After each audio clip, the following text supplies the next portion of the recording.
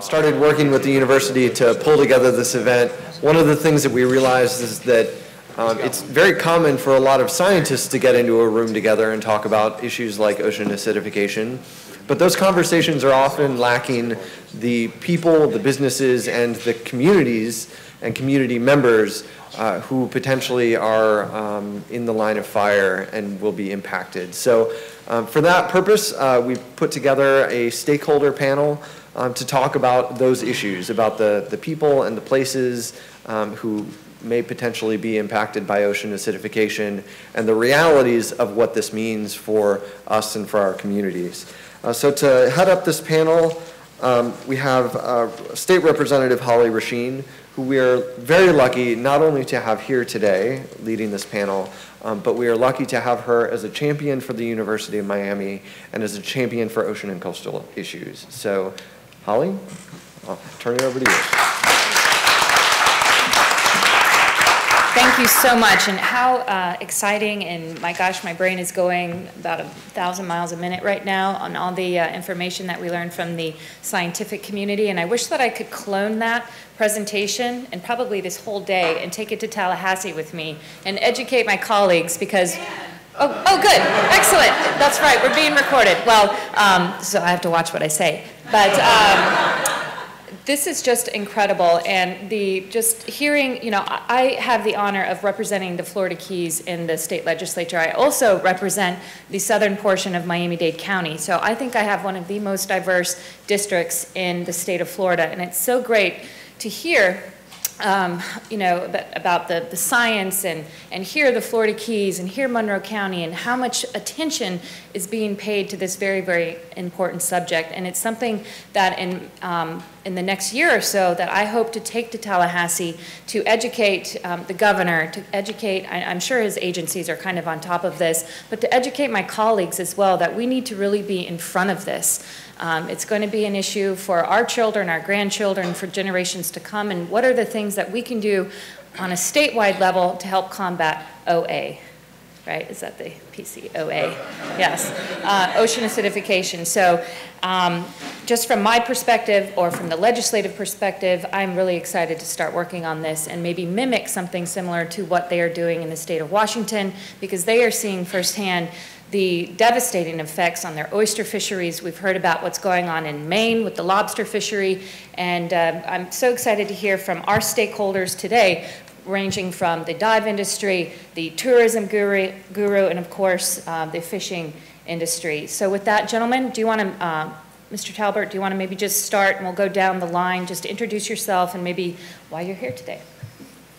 Thank you very much, Representative. I'd like to say that Alaska's loss was Florida's gain, so welcome aboard. Thank you. I am Bill Talbert. I'm President and CEO of the Greater Miami Convention and Visitors Bureau. Anybody ever heard of that organization? Yeah, of course. Oh, good. I'm a Florida native. I was born in Jacksonville and actually grew up in the Atlantic Ocean in Jacksonville Beach. We as little tykes, we were the original skimmers and surfers, and you know, we never wore sunscreen or anything, and we lived in the water, literally day and night. So I grew up, I went to a small school in the central part of the state of Florida, the University of Florida. I don't know if anybody heard of that? Huh? Huh? Oh, no. What? What's that? I know, and we're at UM. I know, it's okay. Well, you know, there you go. A couple of things, actually, I feel like the little fish, by the way. We heard the little fish earlier, somebody talking about the little, I feel like the little fish.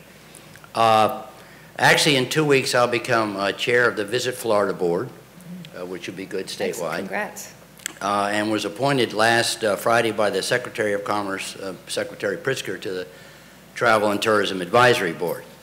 And so don't tell my board I'm doing these other things, so, but we stay very busy. While I wasn't, we did catch catfish in Jacksonville, surf fishing. And I have fished here, and let me just give you some basic number. Well, one thing, when I was called about this session, I got to be honest with you, I've never heard of ocean acidification. Never, ever, ever. Now, I'm well-read. I know I went to public school in Jacksonville, but I consider myself up global warming. heard of global warming. But ocean acidification, never. I had to go to Google. I talked to the Voice of America folks. Voice of America here, somebody? But I had to go to Google to find out. One thing I would recommend, get a new name. No, I'm serious. I'm serious. Get some branding company to go out and give you a new name, ocean acidification. Well, that's something to get behind. Is that good or bad? I don't know.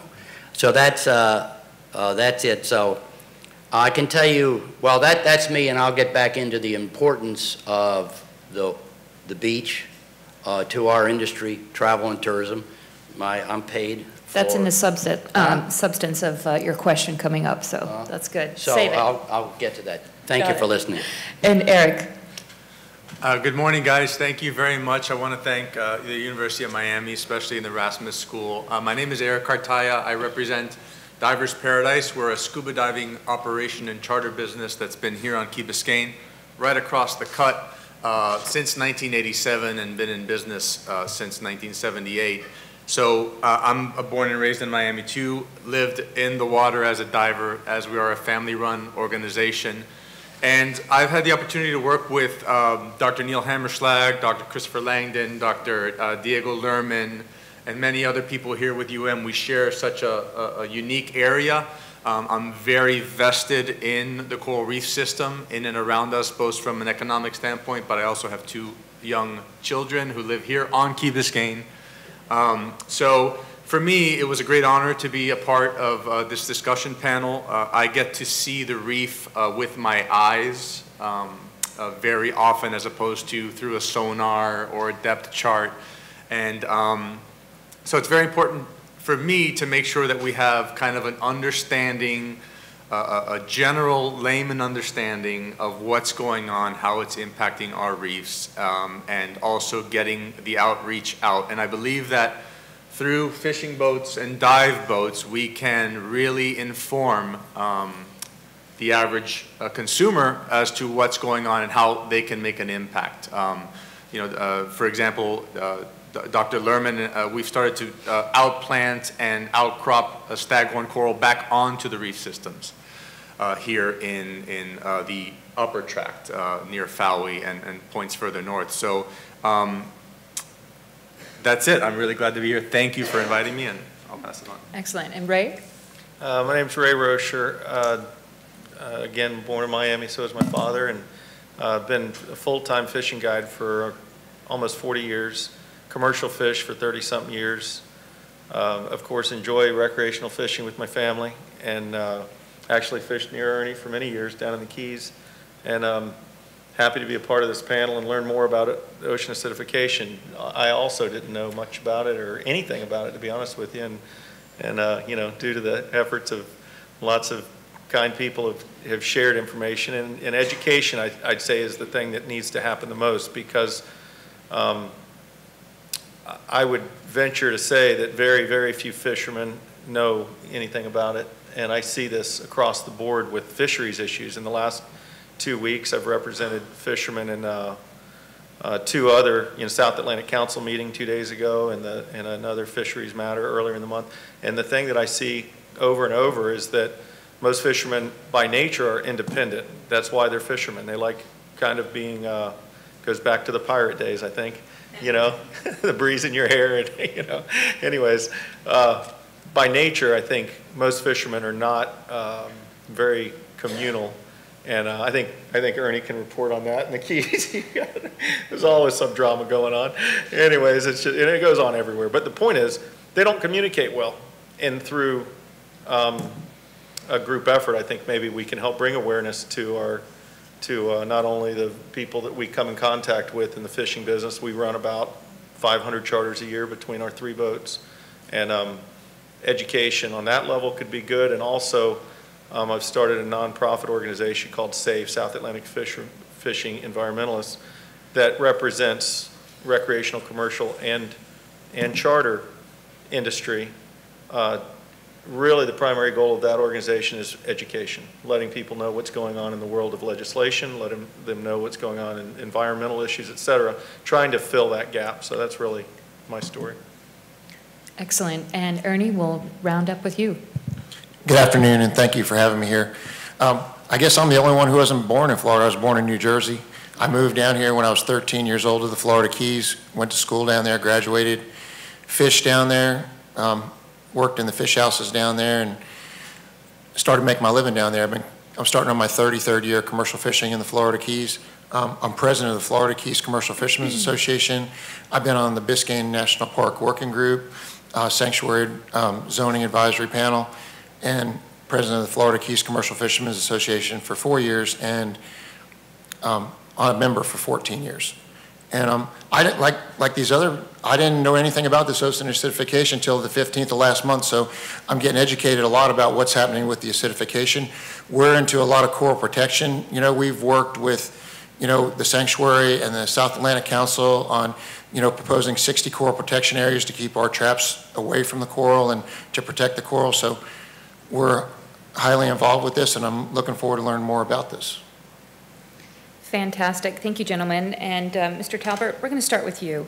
You can call me Bill, it's fine. Okay, Bill. Okay. I wasn't sure. You said it's more formal. Representative. So. Just call me Holly. Okay. How much does tourism of the coral reefs and ocean environment support other Florida businesses?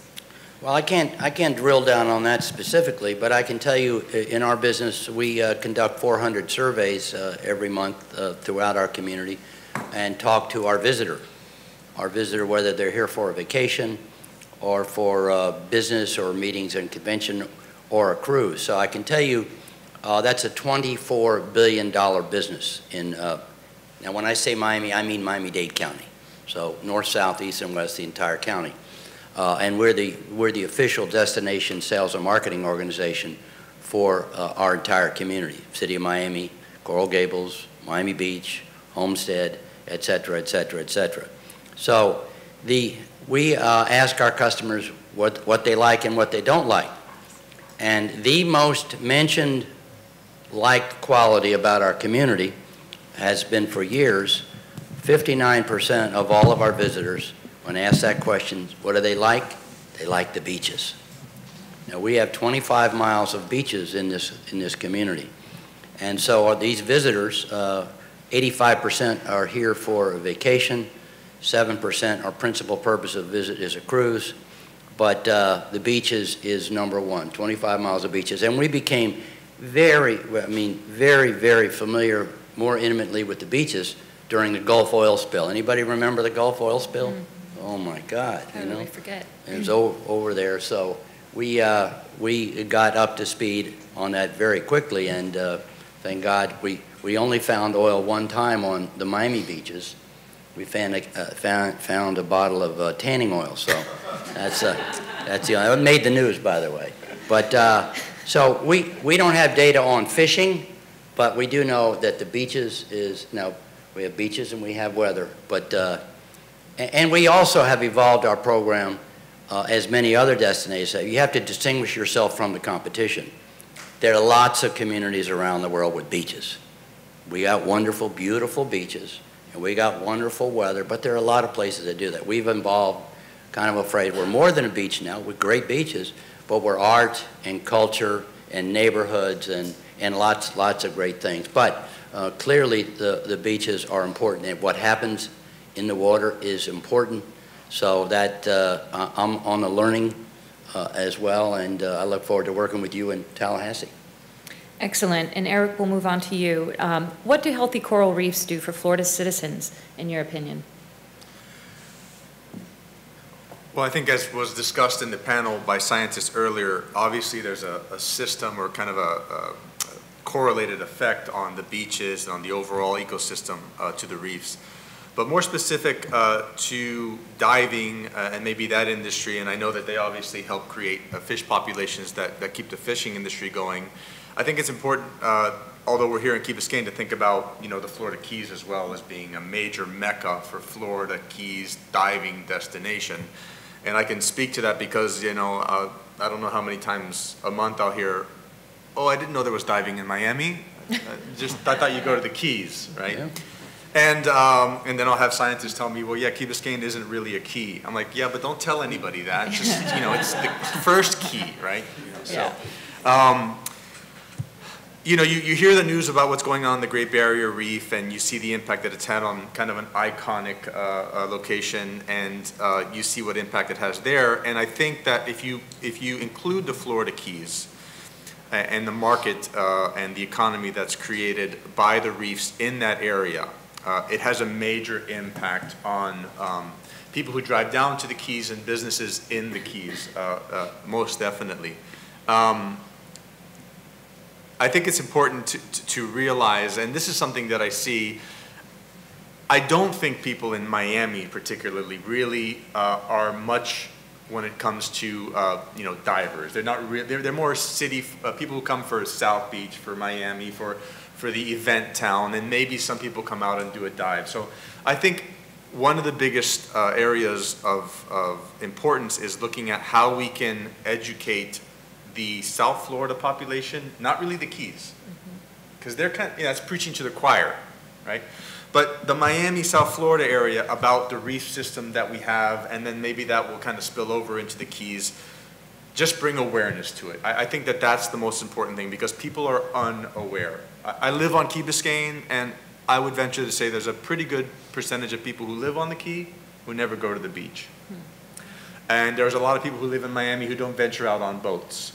So I think there's a lack of awareness, and I think that that's real. We need to let people know that there is this beautiful thing 2.5 miles offshore. So that would be my point. Great, great response. And to remind people that we are home to the 3rd largest reef track in the world. That's a pretty big deal. So great input. Ray, what do visitors want to see and do when they hire you as a guide? How important are healthy oceans for their goals? Well, of course, the obvious goal is they want to go catch fish and have a good day on the water. But what I think is important to understand and is that in order to do that, it starts at the ground level. You have to have healthy reefs, to have healthy bait populations, and you know, as I've learned in a little bit of time I've gotten to spend talking about this, you know, oxygen levels, things like that we don't think about could dramatically affect the ability for, you know, the 3 of us to do our job, and of course Bill to have tourists here. I mean, all of that affects us, and that's what we have to wake up to. And since it is such an invisible threat, we got to learn a lot more about it. And you know, obviously it's not going to change overnight, but you know, this is the beginning, I think, and I'm happy to be a part of that. Excellent. And Ernie, this is one of my favorite questions, having met Junior. Your children plan to also become commercial fishermen. What do you foresee for them as part of that future? What challenges will they face, and what advantages will they have? Well, the advantages, we'll start out with that first. I think, you know, between the management of our fisheries and the education, from what I've seen since I've been fishing for 33 years, has gotten so much better. You know, we're on trap reductions, we're more eco-friendly, and I think that plays a big role in, you know, the advantages they're going to have. And plus, just meetings like this and educating people is a big advantage for our younger generation. And let me just point out, you know, I'm trying to start this generational fishing for our younger people who are coming out of the Keys and stuff, and because a lot of the guys are getting older, and it's hard to get in to the commercial fishing industry with the trap tags, with everything. So we're trying to promote, you know, a generational fishing program for the younger generation coming up to help get into the fishery. Because if we don't have a younger generation, we're not going to have a fishery that supplies quality seafood and fresh seafood to the state of Florida, to the tourism, to everybody here. So that's one of the things that they do have a positive. And what was the other question, Holly? Just kind of what do you foresee for them in the future, which you talked about, but what are some of the challenges that they're going to face? Well, the ocean acidification that I'm just learning about, you know, and just the global warming, I think that has a lot to do with it. I think it affects our lobster harvest, and I think that was part of, you know, I had an average season last year, but other guys had a great season. I think in the upper Keys, the waters got so hot and the lobsters go out to the deeper water. You know, there's just different challenges. I mean, with the whole environment, I think that's going to be their biggest challenge, and protecting their environment and doing things like that. Right, audience, you ready? You fired up? Awesome, okay, let's go. Thank you. I have a question for Mr. Talbert. Yes, ma'am. I was kind of surprised when you said you have no fishing numbers. And I thought that, you know, our beaches are only one part of our natural resources that we have in South Florida, in the greater Miami area. So in terms of promoting ecotourism, it would seem that fishing and going into the Everglades, Florida Bay, going off of Key Biscayne would be one of the attractions for tourists. So, well, ecotourism we know quite a bit about. We have our friends from the national parks, WAVE National Parks, and particularly the Germans love the Everglades. So we do track that, and we do promote ecotourism, particularly in Europe. But we haven't really tracked, per se, fishing because people are coming for a vacation. We want to know why they came here. They come here for a lot, but they're coming for a vacation. That's the first set. Some come for business. We want to know where they stayed, what they spent, what they liked, what they didn't like. And then we know what countries they came from, what countries, and we promote in those countries, so. I've got his card, don't worry, we're going to work on that. Well, we're neighbors. I'm a neighbor of Ray's just down the street, and he's promised me free fish every day to come over and learn more about this. I want to see a lot of this guy. You talked a little bit about education needs to happen the most, and you were thinking that the businesses that take people out to the water are a great way to educate folks.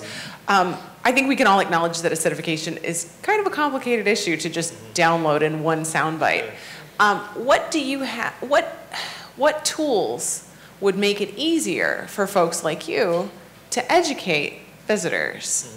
I would say, you know, you have to acknowledge, you know, we're all of another generation, I'll say it politely, but the new generation that does all the work on my website and so on has taught me how much exposure and how much outreach you can get just from websites. So I would say, just off the top of my head, one way might be linking information from website to website. Social media. Social media, Social yeah. media.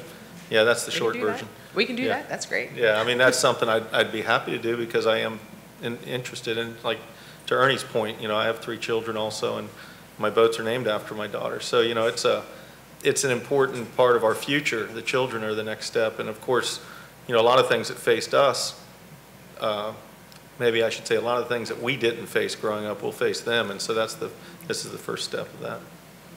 Can I segue real quick? Sure, on that? of course. One point I'd like to add to what Ray just mentioned is, you know, for the longest time, and this has been in my mind for, you know, for the last 10 or 15 minutes that we've had this discussion, I felt like the invisibility of the reef was its best friend. In that, you know, no one could see it, no one could access it, and if they dropped an anchor and hit it by chance, well, that's an acute trauma in that one spot, and, you know, the reef is safe. In the Keys, they have mooring balls to help protect the reef. To be honest, I'm not sure what the net gain is on a mooring line or a mooring ball that has a boat fishing on it all day long. But anyway, I think that now we've kind of come to another point, since the threat is something that's invisible already. There has to be greater visibility to the general population about it.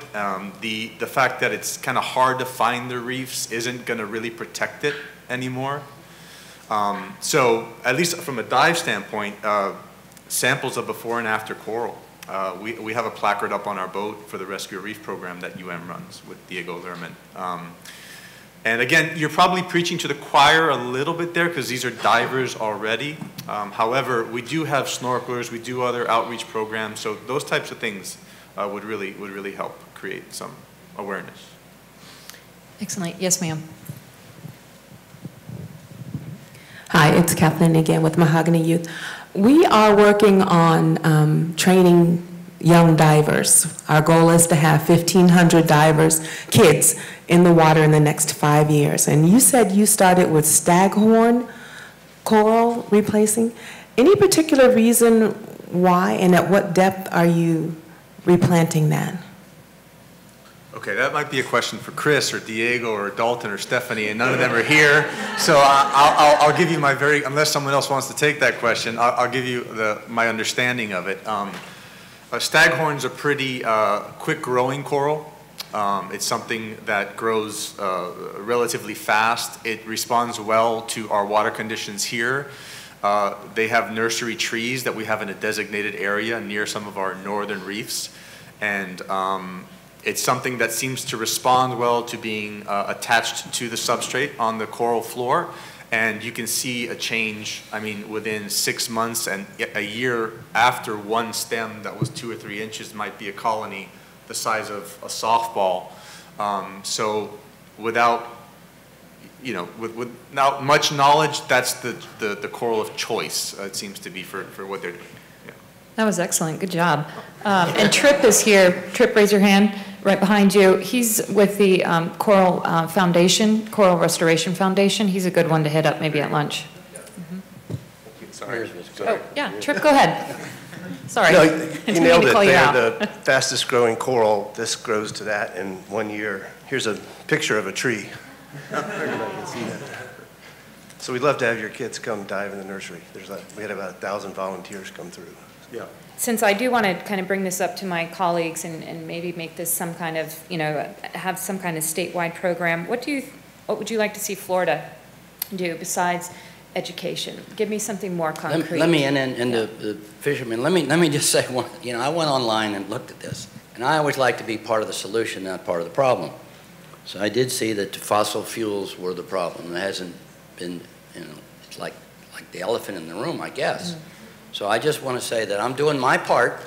Since '07, I've driven a Prius, you know, half electric and half still fossil fuels. My other car is a hybrid.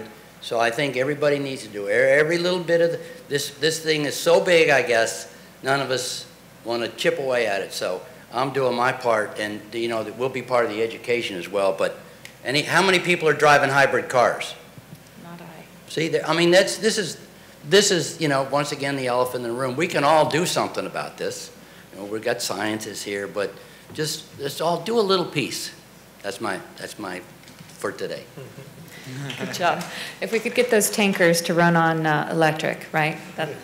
Well, you know, I mean, our office building has plugs for the electric cars, and very soon, you read about it, we're not going to be having cars.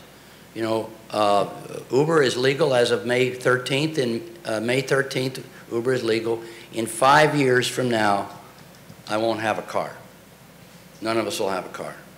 And then these driverless cars, I don't know about you, but that scares me to death. But I don't believe it. But we're not, and this whole thing is changing.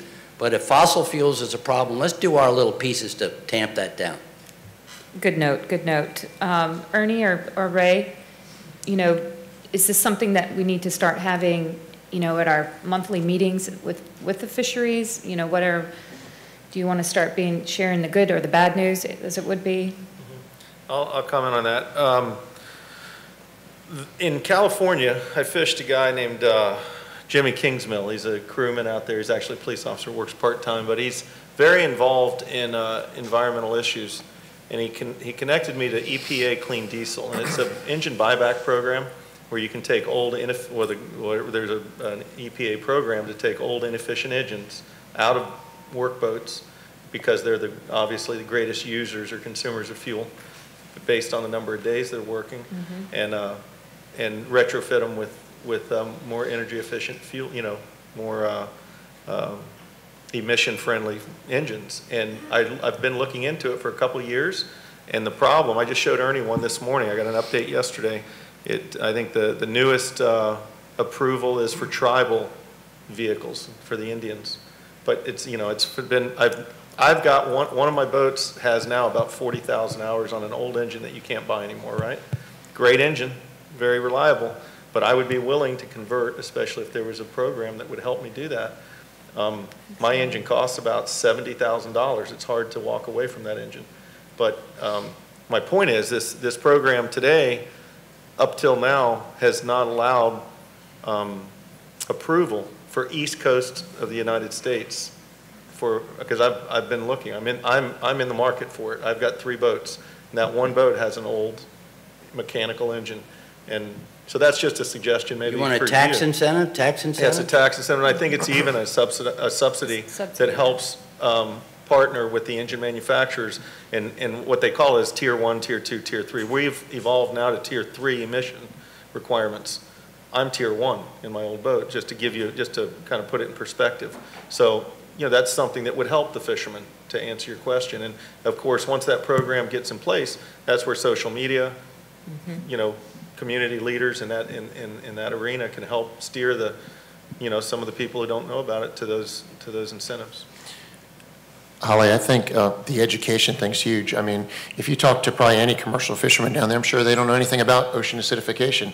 I mean, I didn't, and I don't know if we have to get some commercials out or, with our fishing permits to send out what's going on, because I can assure you, and I'm going to bring it up at our next board meeting next month about put out there to all our board members what's going on with this, because I've learned a lot here today, and I appreciate this time and, this session we're having, and the education is the main part. I mean, we got to teach people about it. People got to learn about it, because a lot of people don't even know anything about it. They're like, oh, what is that? I talked to Tom Hill yesterday, owner of Key Largo Fisheries. He had no idea what this was. So education is huge.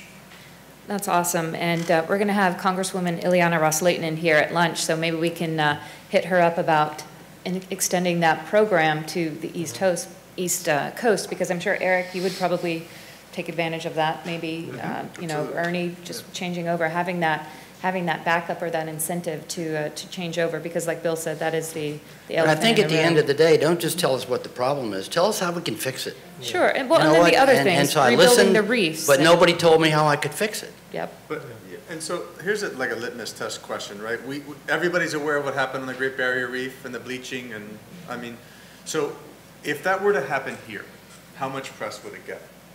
How much would it impact the kind of fabric of Florida or the commerce or the economy of Florida? I would argue much less press than what it's getting in what is considered, the world's largest reef. And so I think, it's one of those things of really getting people that are Floridians, the average Floridian, which I don't think is really anyone in the room at the moment as far as their knowledge of this, and letting them know what impact it has. Because there's going to be different viewpoints. Fishermen will see a reef as the structure that holds their livelihood, right? They'll see it as long as I can get I'm just saying, as long as I can get, my big mutton snapper off of it, then the reef's healthy. If the snapper keeps coming up, the reef's healthy. That may be an analog, that might be true, but another way of looking at it is from a diver and then also a snorkeling perspective. It's hard to get in Key Biscayne and in Miami Beach a snorkeling reef in 6 feet of water where you could really show where this is happening. So that's really one of the kind of hurdles that needs to be addressed, I think. On that Agreed. And if that happened in the Keys, my hair would certainly be on fire. So don't worry, I'd spread that word. Okay. Ernie, to that. It's all the, things that are happening in the ocean. It's like it was so hot, we talked about last summer. I seen a lot of bleaching when I was setting my traps last August. And you can still see the damages from it, this year. Just this past month, we've been out there riding around, looking around, and we can see the damages from the bleaching. So it's, educating, the public and our younger generation on everything that's going on that we can do to protect this resource and the corals. Hi, I'm Lisa Beale. I'm the Associate Dean for Research here at the Rosenstiel School. And I wanted to make a comment following on from what Mr. Talbert was saying about, solutions. And I think it comes down to carbon dioxide in the atmosphere and driving our hybrids. Thank you very much. It's great to hear that people are doing that. Here in South Florida, we have a lot of sunshine. And sunshine gives us a lot of energy. And solar panels, for example, are already at what we call grid parity, which means that you can install and get electricity from a solar panel for the same price that you get grid electricity from the mix of coal, oil, gas, and nuclear that we have presently in South Florida, for example, and throughout the country. The reason that we're not taking advantage of our solar energy is largely because companies like Florida Power and Light don't provide any way for us to sell that energy back to the grid. So, an example of how much difference that can make in terms of getting people to convert to solar and make their own electricity is that I originally come from the United Kingdom. I'm not a Florida native. And my father there, who's 78 years old, put solar panels on his roof. And he gets a third less sunlight in the UK. You all know it rains a lot there. He was able to pay off those solar panels by selling back his electricity within 8 years. You know, so he installed them when he was 70 years old. He's now 78. He's conservative, by the way. He's very, very frugal with his money. So I think this is an issue. You know, it doesn't seem like it's connected to ocean acidification, but, you know, educate people to petition FPL to allow us to sell back electricity to the grid. For example, this is one way that we could drastically reduce our carbon footprint here in South Florida and be part of the solution. So one of the things that the scientific community has been doing for a number of years is trying to learn from the lessons of other scientific issues that need to be broadcast to the public. You know, fisheries issues or climate change or what have you. And the acidification community, sort of all the scientists thinking about all the different aspects of it who want to tell the world about this issue, have been trying to self-organize and come up with ways to link with community leaders, thought leaders from other sectors, and to try to help create those educational bridges. And the Southeast is developing a coastal acidification network. Is that the official name, Kim? Southeast Ocean and Coastal Acidification Network. Okay. Quite a mouthful. SOCAN, for short. Got it. And one of the goals of these networks as they develop is to engage community and thought leaders to find out the best ways to partner on educational initiatives or policy initiatives even we're seeing arise in the Northeast. And so I just wanted to mention that that is in development, and I'm sure, given that you all have been saying, boy, I'd like to know more about this issue, I have the feeling that you'll probably hear from that network again to try to create those bridges. So I think there are fledgling efforts afoot, and certainly we would appreciate the steering that any community leaders could offer in terms of key participants or key needs. Excellent. Do we have time to let them wrap up? Or you have a question? Yeah. So yeah, I have one question for the group. So in thinking about what we all heard this morning with the science panel, you know, there was a lot that was said that I had never heard before and that gave me pause. So I'm just wondering if each of you can kind of reflect on, you know, what you heard this morning, you know, if anything, that really gave you pause and that you think you'll probably be bringing back to, you know, your colleagues in your corners of the world, and you know, making sure that people know about something in particular that you heard from the scientists this morning. Well, the threat to the coral reefs and the fishing, I mean, that's kind of the bottom line. I mean, you got to have threats. I mean, global warming, the icebergs, you know, they're all going away, and something, you know, you can see it. But fishing is important in our community, and you know, the coral reefs is certainly important. So those are, I mean, those are what we're known for, among other things. You don't want to affect something you're known for. That's not a good thing. You know, if I had one takeaway, again, you know, this is all a nested system thing. You know, it's a one big mechanism at play, whether it's global warming, increased nutrients and outflows, ocean acidification, burning of fossil fuels. I was really interested in what Chris had to say about the fossil fuel footprint of the CO2 and how much of that in the atmosphere is actually footprinted to human fossil fuel burning. Fingerprint, yeah. So one thing I would say is, you know, if you have a global warming here and ocean acidification here and nutrient pollution here, people kind of get overwhelmed with like all this, you know, end of the world bad news, and I'm wondering if there's any way to kind of follow the model that the planet has. Well, since it's all connected, can we somehow create this one connected view that people can digest? You know, so in as much as through the different people that are impacted as stakeholders, if we can create one message that kind of talks to all that and that can be digested, I think that would have a greater impact on the people who we're trying to influence with that. For sure. I would say that I mirror your thoughts. You know, I'm in the same boat. You especially, you know, our lives are spent on the sea trying to focus on how to satisfy our guests and how to keep our boats running and how to operate safely and, you know, just managing people. There's so many things that distract us from these issues that getting your head wrapped around the entire package of problems is important. And one way that I think simplifies it is the slides today that showed the 1970s coral and then a scene that shows it today. Any of that information that you can share with us that shows actual apples to apples is something that makes an impact on a simple-minded outdoorsman, whoever that is. We're pretty simple in our thought process. We're not scientists, and yet you have to scale it down to a level that we can understand. I know that sounds like I'm saying we're a bunch of dummies, but anyways. But, everybody has their strength, and our strength is maybe eyes and ears on the water, understanding and sharing what we know, what we can quantify. But simplifying the process, to your point, is a really important thing. Ernie, do you want to wrap up? What I found interesting was, how this is invisible and how you don't even know it's there, and how it eats the coral from underneath and then it breaks off, when a big hurricane comes through. I found that really interesting about that.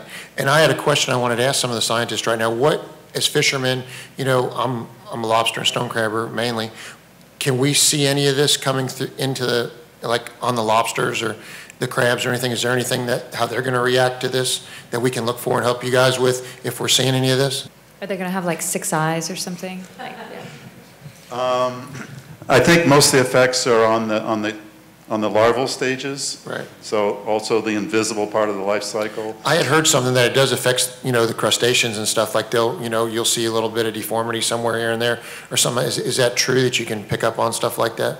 And will it show up in the hardness of the shell? Because we're always, I have some recreational stone crab traps, and you're always feeling for the soft ones. And it's possible. I don't actually know a lot about it, but yeah, their shell is strengthened by these crystals. Every now and then, you'll see a lobster or something. He'll come up with, a different, the way his antenna goes or something, or a crab, with it. And I didn't know if that was anything that was happening through this acidification. I can speak to that a little bit. Just, coming out of the woodwork to acknowledge that I am actually an ocean acidification scientist, and I've been tracking the literature for a long time. We do know that some crustacean species from elsewhere in the country are affected, and we do know that the main effects at this point that have been recorded are that the larvae take longer to grow up, and less of them survive to grow up. And so it looks like the larval forms are the bottleneck. But we don't have any records yet of any deformities or changes in shell strength or anything like that. But that's not to say they don't happen. It's just to say that that research hasn't been done yet. And that research hasn't been done yet specifically on Florida species either. So personally, speaking from where I stand, I would love to see that research done. And I think the biological community is getting closer to doing those studies. We've seen Dungeness crab studies in the Pacific Northwest. We've seen studies on king and tanner crabs in Alaska that are showing these same trends. And I believe there's been an early study showing similar things for blue crab. But certainly for the spiny lobster here and stone crabs, we don't know yet. Well, thank you for that. To be determined. And any way we can help you as an industry, if you guys want to reach out to our organization, Florida Keys Commercial Fishermen's Association, we will be glad to help you guys with that. And I've been helping the Rose and Steel School catch their dolphin and cobia with Ron Honig and John and so on. And it seems like that would be an easy, way to test. You have, contained habitat there. Seems, and if we ever need, brood stock, let us know. Yes, Catherine. We work with a lot of kids. How can we use these kids as a resource to get the message out? Because our kids are very active on social media, and I think that might be a great way. Is there some way that we can produce maybe a blog or a piece that they can get out there? We had a kid from Mast Academy on one of our outreach programs with UM bring his drone on board.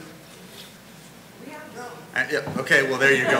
Again, just celebrating my 42nd birthday, so drones are, so anyway, exactly, yeah. So I think it's a question of aligning something they find cool with what we find cool, and if you can let them use their cool stuff, to show things about, related to us. So does an incredible job with bringing high school kids, underprivileged kids and groups out on all of these marine outreach programs.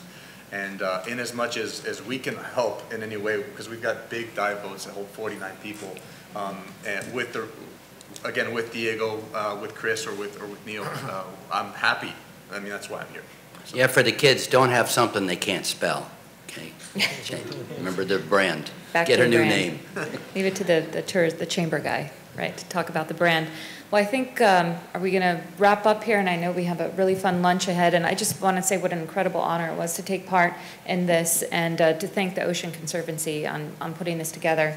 And I think that we've got a number of ways that we can at least move forward as industry stakeholders, as the science community, as the legislative community, to see what we can do about OA. So thank you so much. Thank you.